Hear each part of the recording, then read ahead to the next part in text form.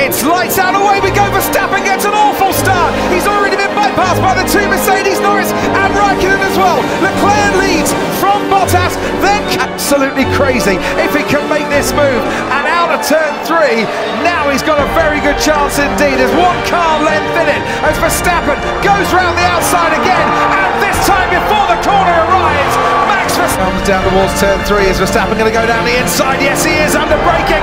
Max Verstappen manages to clear Valtteri, switches early. Verstappen late braking. Leclerc this time might just have to give way as he goes off the track, and when he comes back on, Max Verstappen.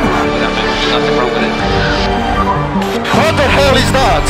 The stewards are now looking at that incident between Charles Leclerc and Max Verstappen. Charles Leclerc as well, who conquered. But will that result stand?